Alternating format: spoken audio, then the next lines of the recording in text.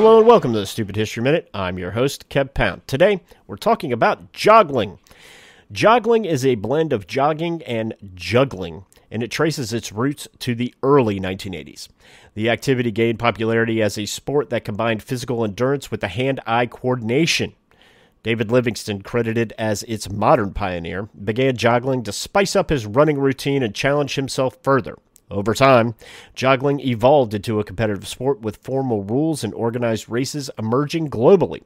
It requires participants to maintain a steady pace while juggling objects, typically beanbags or balls, without dropping them. Today, joggling continues to captivate both athletes and spectators, showcasing a unique intersection of athleticism and skill. This has been the Stupid History Minute, and I'm Kev Pound.